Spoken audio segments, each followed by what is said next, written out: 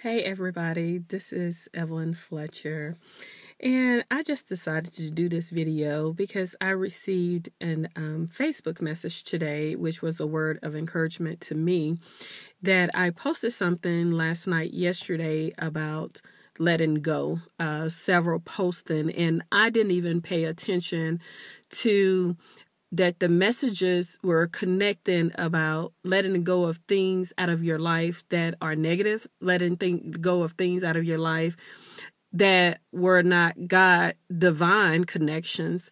And I didn't notice that until this morning that someone sent to me, thank you for the motivation and thank you for the letting go message. So I had to even go back in and look at my Facebook myself and see what the person was talking about.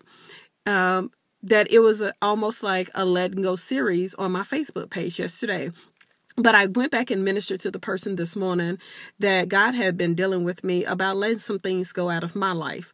And I'm going to just be transparent about me. I can't speak about anybody else, but there are some things in my life that I need to let go. Not just some things, some people in my life that I need to let go. There's always a season of cleaning out. There's a spring cleaning. There's a fall cleaning. There's a winter cleaning. There's a summertime cleaning. Just like you get rid of clothes, just like you get rid of shoes, you have to also let go of other things out of your life that does not need to be there.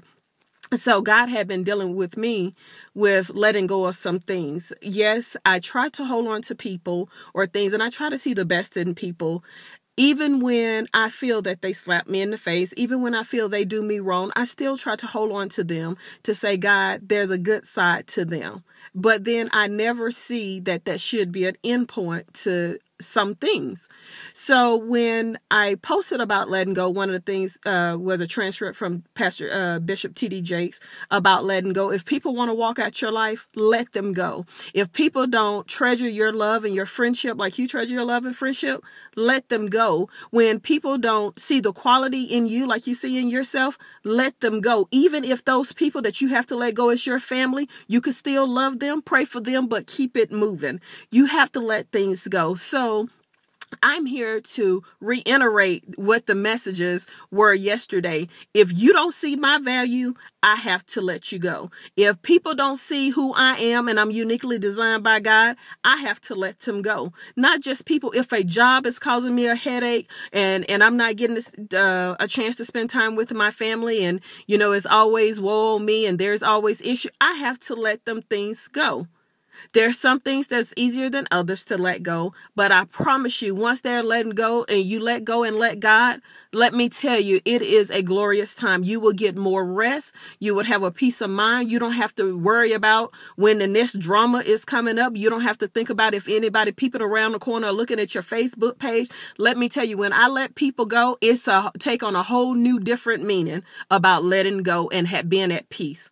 I'm telling you, I am a living testimony. I do try to see the good in people, but everything is not meant to be held on to. So I'm here to reiterate what I put on my page yesterday.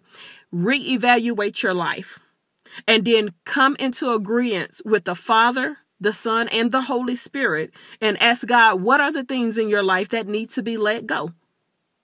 Everything that we're holding on to is not to be held on to.